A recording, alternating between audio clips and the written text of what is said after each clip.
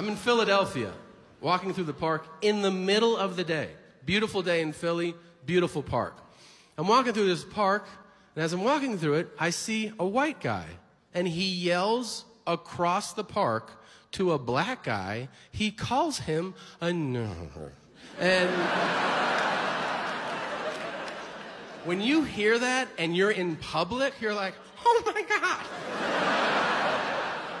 I'm gonna die. That's your first thought. And then another black guy, I don't know if he lived in the bushes, but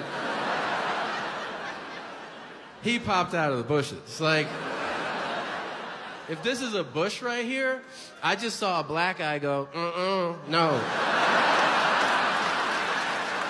Not in my park,